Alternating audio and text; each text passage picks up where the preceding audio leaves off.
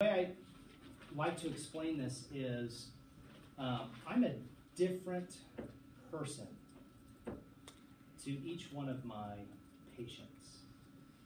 And I become a different manifestation of previous relationships over the course of treatment. So in any given hour, I could be experienced by one patient as a benevolent father who they can graciously receive protection and safety and warmth from. And I could also be experienced as a competitor that needs to be defeated, right? And so we're negotiating in those moments the back and forth of idealization and devaluation, right? That's often seen in a narcissistic style of relating. If you can't beat them, join them, kind of a thing. And seeking to understand where those enactments are emerging, why that relational dynamic is important in the therapeutic hour, becomes a point of curiosity for the psychodynamic therapist.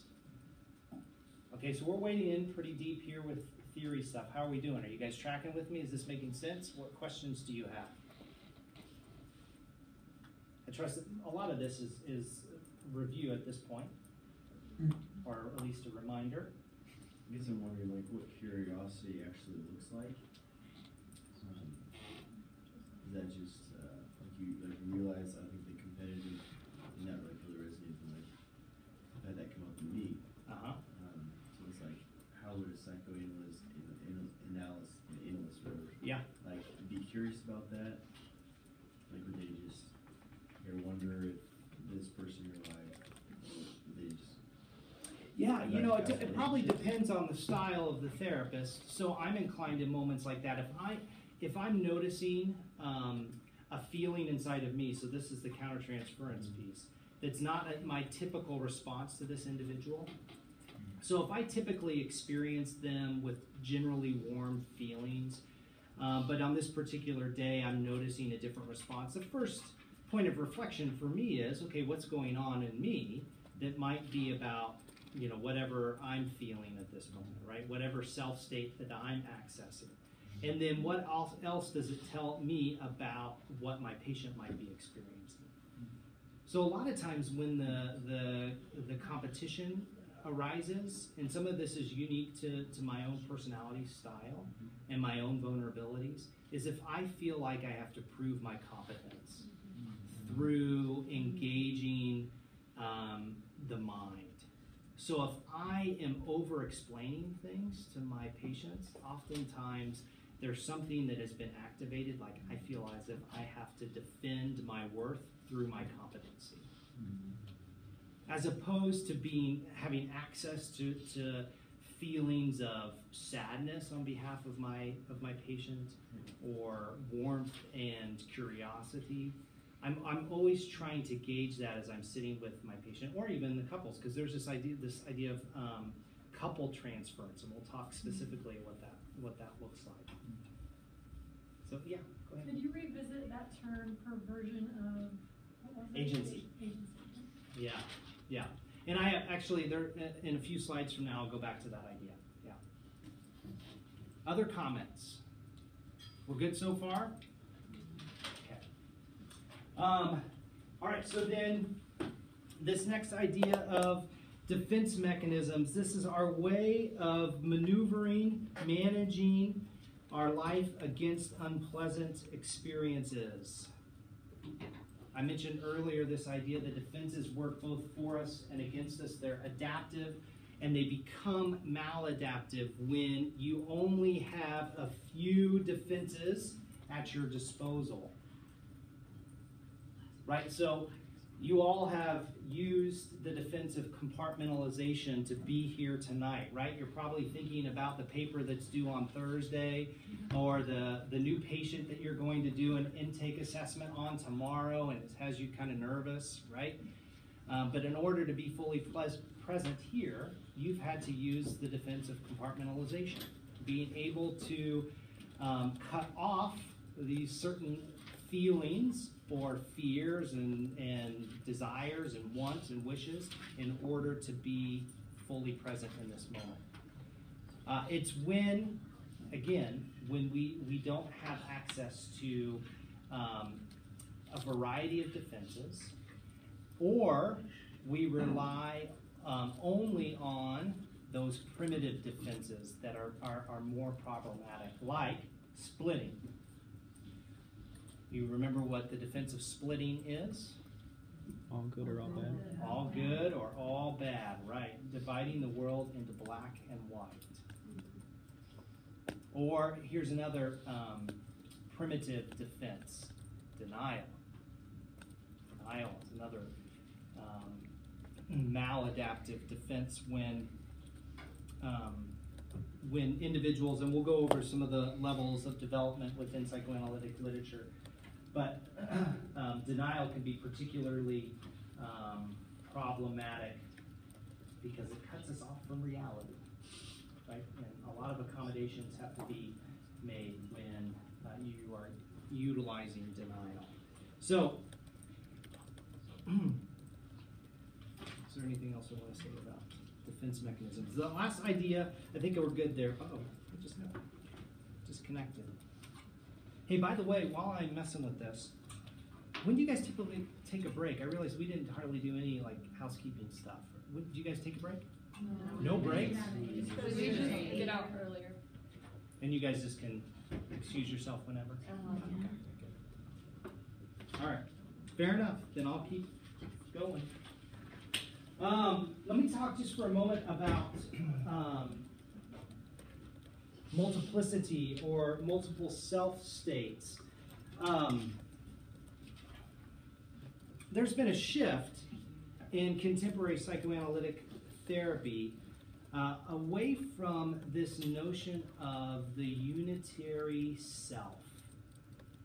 A lot of Winnicott's work focused on this idea that if you penetrate the defenses and if you seek long enough, you can find the real self. That therapy became sort of like this archaeological dig through the individual's history and penetrating defenses and kind of arriving at the true expression of the real self.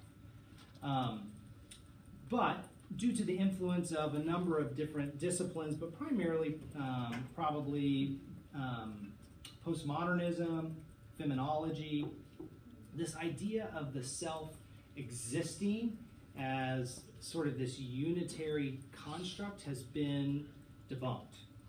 Really, probably the best way to describe the experience of the self is that it exists in multiple different self states. So the easiest way to kind of understand this is think about the various roles that you play in your life. Husband, wife, father, mother, friend, student. And each one of those areas in your life requires a different part of you, of yourself. And you can access those different parts of yourself given the context in which you find yourself in. Some would even go as far as saying the self doesn't exist outside of the context of relationship, that the relationship defines the self. So it's an idea that you need to be familiar with, and an idea that I think it's really sort of revolutionized the way I've helped patients mitigate shame by talking to them about these different self states. The self-destructive part of themselves can be understood as sort of like, I was in my abnormal psychology class this morning. We were talking about dissociative identity disorder. We were talking about all these different alters, right? And the alters are an expression of an isolated or cut off part of themselves. And so then the healing process for DID is to bring all of these alters back together into a cohesive self-identity. this idea of multiple self-states really aligns well with that idea. And by the way, dissociation is a healthy defense. We all dissociate. Again, it goes back to how often, how intensely, and how confined you are to the particular defense. So this notion of the multiple self-states, I have found, I'm going to go back to this idea of helping it mitigate shame. We can explore these different parts of themselves while also acknowledging the healthier self-states of the individual.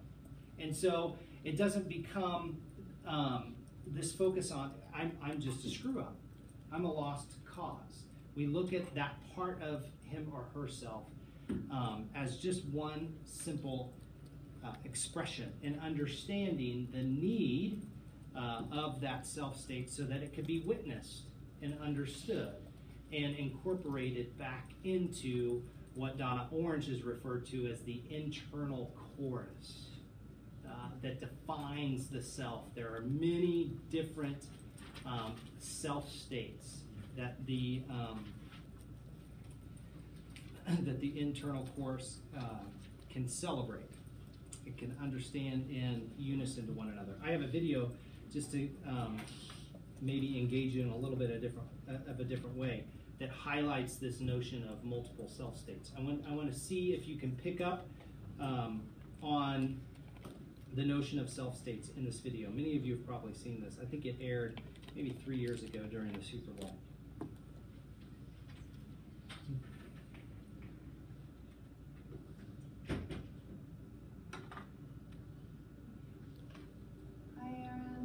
Hi. Okay, so I'm going to just give you some actions to do and just do the first thing that comes to mind. Show me what it looks like to run like a girl. Look here.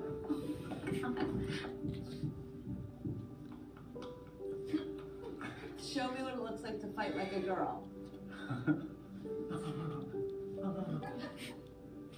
Now throw like a girl. Aww. My name is Dakota, and I'm 10 years old. Show me what it looks like to run like a girl. Throw like a girl. You guys Fight have like seen a this girl. commercial before? Yeah. What does it mean to you when I say run like a girl? It means run fast as you can. So do you think you just insulted your sister? No. I mean, yeah, insulted girls, not my sister. Is like a girl a good thing? Actually, I don't know what it really, if it's a bad thing or a good thing. It sounds like a bad thing. It sounds like you're trying to humiliate someone. So when they're in that vulnerable time between 10 and 12, how do you think it affects them when somebody uses like a girl as an insult? I think it definitely drops their self-confidence and really puts them down, because during that time they're already trying to figure themselves out, and when somebody says you hit like a girl, it's like, well, what does that mean? Because they think they're a strong person. It's kind of like telling them that they're weak and they're not as good as them. And what advice do you have to young girls who are told they run like a girl, kick like a girl, hit like a girl, swim like a girl? Keep doing it because it's working. If somebody else says that running like a girl or kicking like a girl or shooting like a girl is something that you shouldn't be doing, that's their problem. Because if you're still scoring and you're still getting to the ball on time and you're still being first, you're doing it right. It doesn't matter what they say. I mean, yes, I kick like a girl and I swim like a girl and I walk like a girl and I wake up in the morning like a girl because I am a girl. And that's not something that I should be ashamed of. So I'm going to do it anyway. That's what they should do. If I asked you to run like a girl now, would you do it differently? I would run like myself. Would you like a chance to redo it?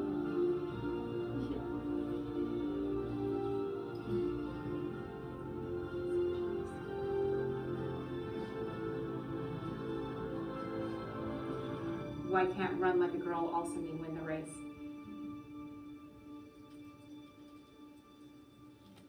Okay, pretty powerful stuff, right?